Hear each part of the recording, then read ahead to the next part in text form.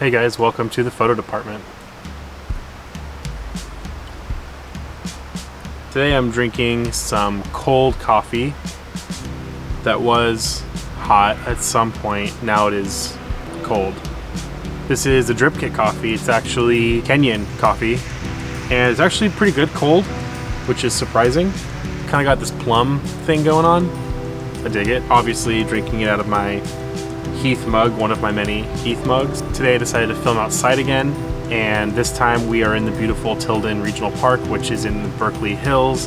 It's really lush and green because it's been raining. I think it's pretty funny that in the 2 years I've been doing this channel, I wait until the rainiest season we've had in a long time to start filming outdoors. But everything is really beautiful because it's been raining. So today at Tilden, there's a lot of people here, surprisingly. There's a lot of kids. It's Saturday, so I guess people are bringing their kids out to run off their energy even though it's soaking wet out. But that's cool, that's great. It's cool to see all these families out here. It's cool to see people still going out and enjoying nature. There are some children, oh there they are, screaming bloody murder over there. I don't think you can hear them, but they're very loud. But it's cool, we're cool. It's great. There's a lot of people around, so I keep getting ambushed by people walking by, which is fine, it's just embarrassing. I don't know if you know this, but videotaping yourself outside around general people, it's kind of embarrassing because they don't know what you're doing and they assume you're doing some nerdy shit, which I am. So the title of this episode is ambiguous on purpose because I wanted to reveal something in the video and not have everyone know what it is beforehand because that's boring. As you can see, I'm not filming this episode on my X Pro 2, which is the camera that I film all my episodes with. So what gives? What am I doing? What am I shooting on? Good question. I will tell you. Actually, you know what? I'm just going to show you. Take this picture. Bam. There it is. I did it. I purchased a brand new Fuji X-T2, and I mean brand new as in I bought it used from a college kid who barely used it, and it doesn't look like anyone's ever touched this camera. I got a really good deal on it. I got my tax return and I saved the majority of it because saving is important, so make sure you do that. Save money. I've been doing this channel for 2 years and I've really been dedicated to upping my production value and spending more time and investing time and effort into making this channel really interesting content-wise as well as professional.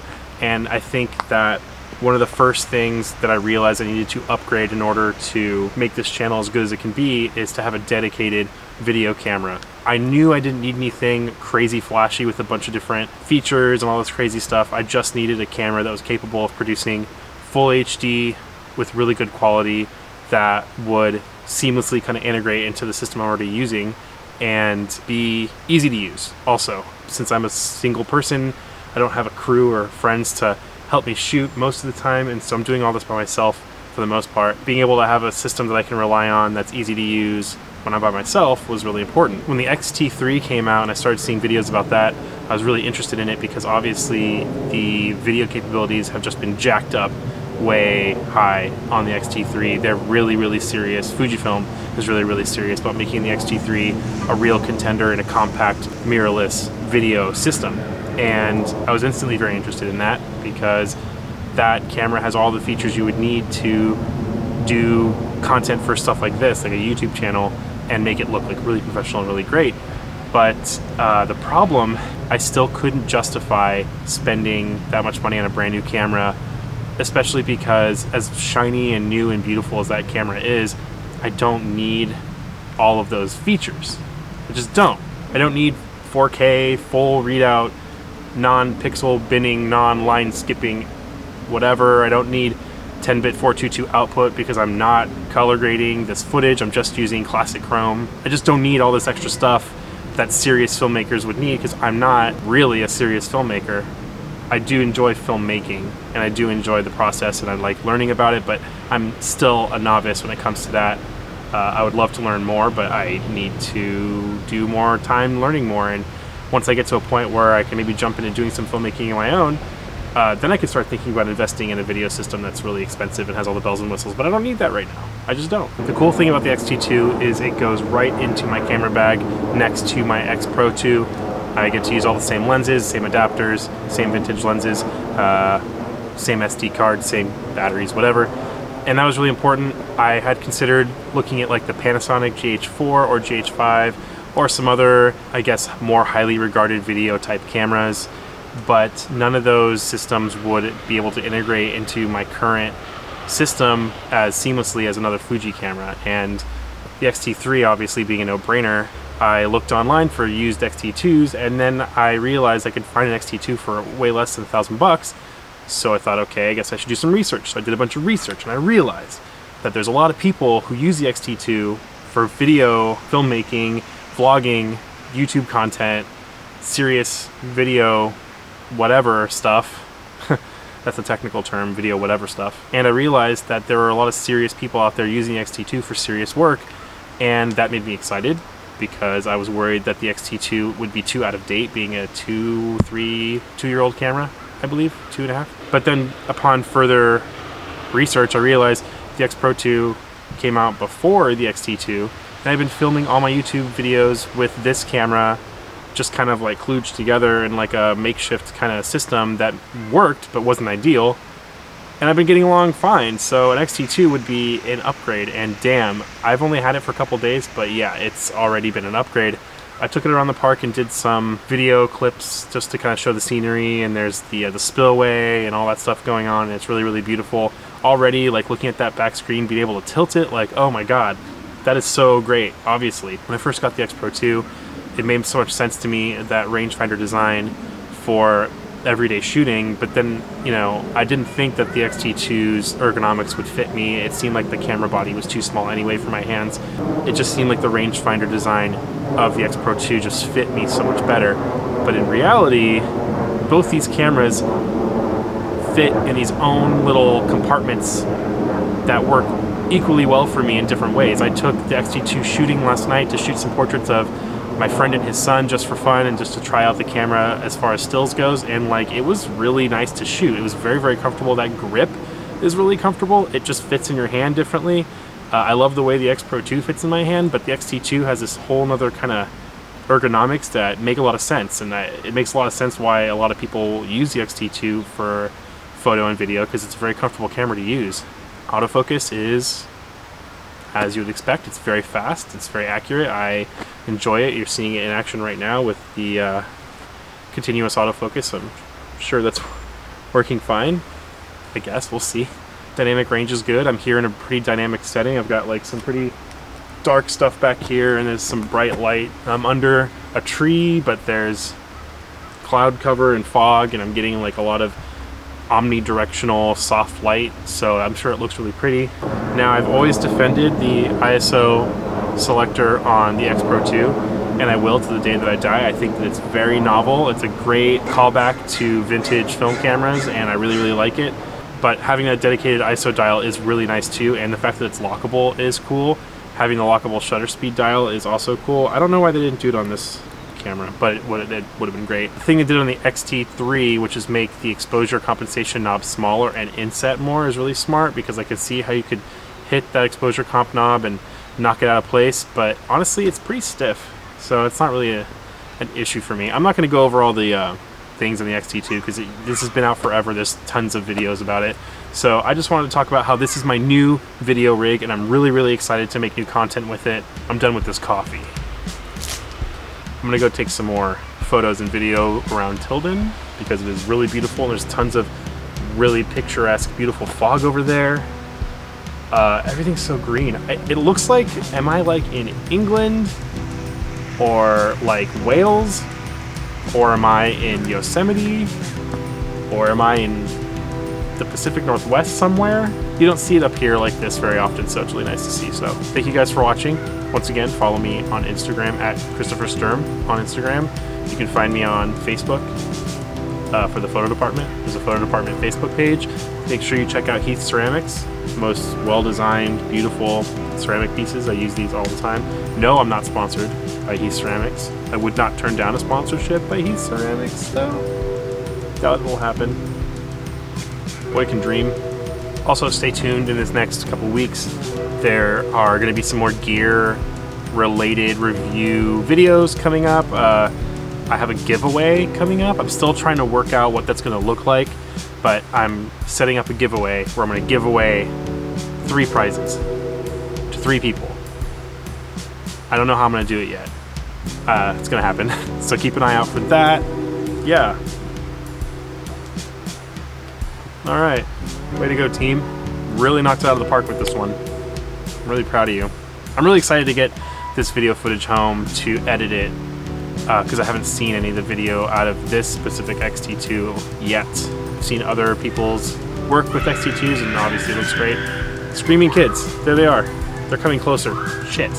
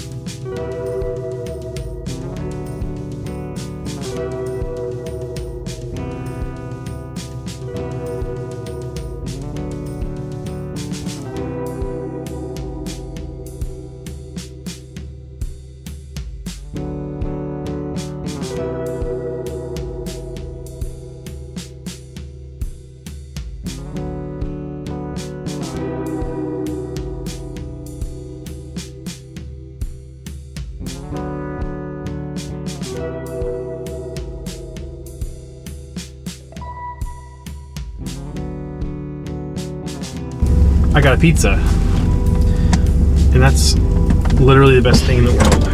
I love pizza.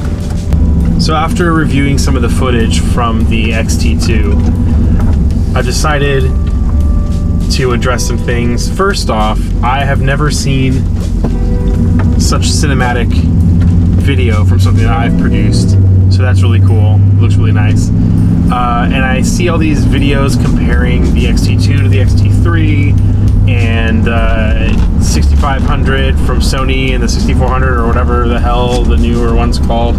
Kind of trying to figure out if the Fuji X-T2 is worth getting in 2019, being a last generation camera.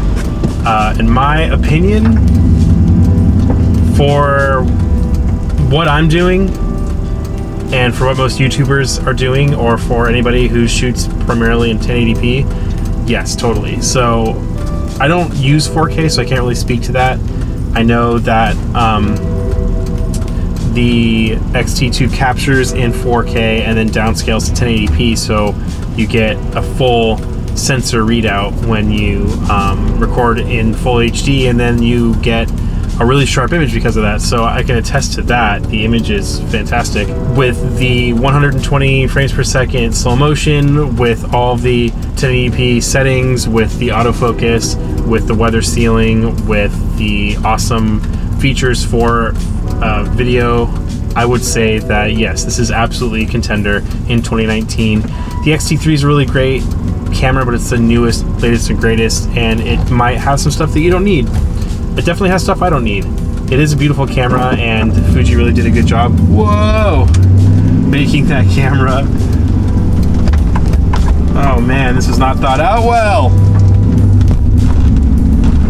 So the X-T3 is clearly a well-made, very full-featured, great camera, but is it absolutely necessary to upgrade over the X-T2?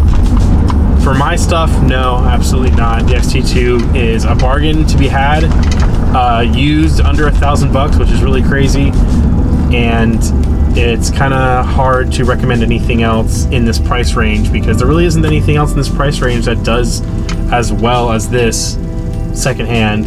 I recommend this camera to anybody who wants to do full HD video or even 4K on a budget, and who is either already involved in the Fuji ecosystem or who wants to start shooting on the Fuji ecosystem. If you're a serious filmmaker, I don't know. It's all personal preference, really. But for me, I'm super excited about this camera. I think it's really cool. And I'm going to use it a lot.